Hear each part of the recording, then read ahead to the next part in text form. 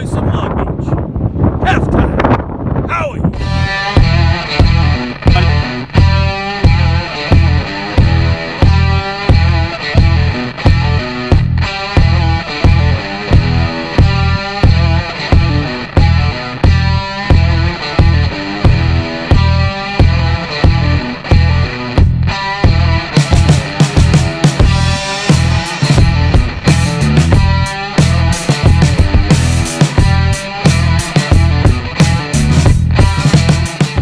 Welcome to another edition of Broadcasting on the Beach with Halftime Howie, and we have our regulars for another terrific show. But first of all, I want to address some big concerns right here in our community of Long Beach.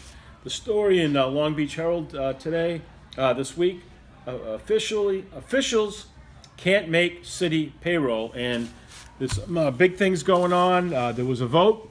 They needed 4 out of 5 votes to pass a bill to have a loan. And they only got 3 votes, and so the $2.1 million bond went down, and because of that, there's a lot of fear and concern that it could lead to a lot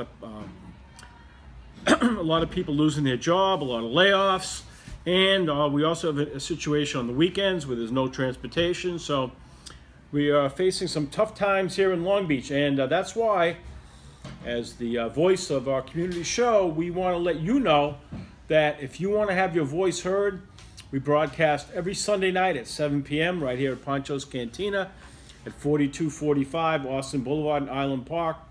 And we'd like for you to come join us on a Sunday night, no charge to get in, and have your voice heard, because we've got a summer coming up when we're facing a lot of turmoil, a lot of adversity, and We'd like to get your opinion on what's going on. Also coming up in June, from June 8th to June 10th, Long Island Pride's coming back to Long Beach, and hopefully there won't be a lot of some of these issues, like no transportation on weekends. That would be a big problem when Pride comes June 8th to the 10th. And also I'd like to say something that we lost an American icon this week, Barbara Bush.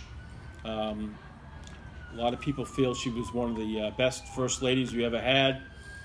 She had the longest marriage to any president on record. She was married to George Bush for 73 years.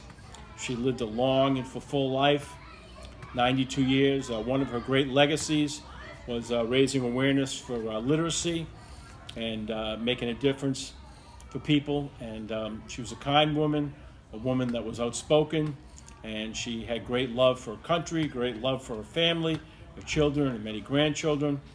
And she will be missed. Barbara Bush, 92 years old.